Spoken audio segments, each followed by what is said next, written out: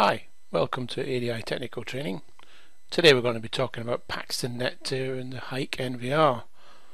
First thing we need to do is to go and get our drivers for the NVR. So I'm heading over to the Paxton website. I'm going to just go over to the integration section, which is in here.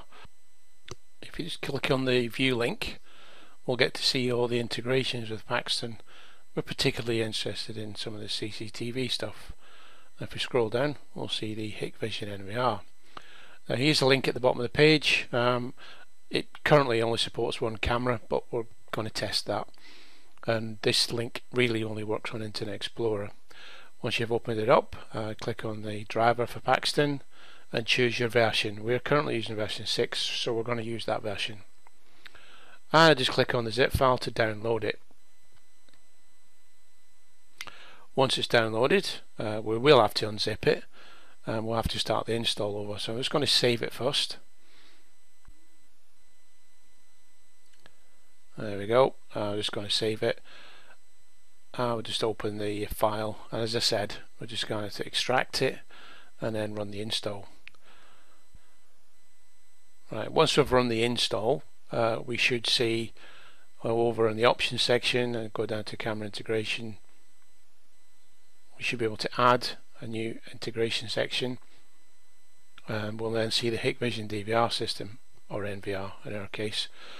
We now need to put the address of the NVR in. I need to find that first, so I'm going to use the SADP tool. That tells me where my NVR is. I also have another camera on the network. This camera is connected to the NVR as well. I'm just going to show you that, so we'll just log on to the web pages a minute and we'll get into the configuration of the NVR. Right, I just need to log on, put a password in and a username, and we'll log on. So we'll have two images, two cameras, just for this test purposes. And if we look at the camera management section, we'll soon find that we'd notice that that camera is connected on the network. So we just need to use the NVR. Right, now we know the address and we know the user and password work. I'm just going to enter these details into the integration options here. So as we said before, we know it's 192.168.0.29, and we need to enter a port number. For Hikvision it's 8000. You'll find that in the setup, and we need to enter a username and password that's valid. Right, once we've done that, we need to press detect, and it will detect all the cameras connected to the NVR. That includes camera 2, which is on the network. Just need to apply it now, and that's us done the integration. Right, I just need to check the configuration of the door controller. The door controller is on the same IP address range as the cameras, which is what we need for this to work. Right, so if we go over to the door section and click on the controller, we'll see that we've got two readers connected to reader 1 and reader 2, amongst a few other things connected to the controller. But you'll now notice there's a camera integration tab, and we can select whatever camera we want now to be associated with that door. So I'm going to select camera 2 for a minute and just click apply. Them changes have been saved.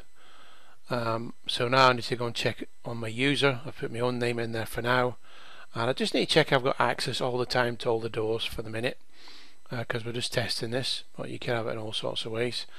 And now I just need to go and create an event. So the event is my card, and I'm going to approach the reader with the card, and there we see it access permitted, and all looks good. You'll notice the little camera icon at the very top.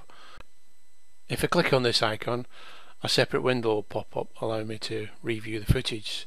So here we go, presented the card. It's exactly the same time.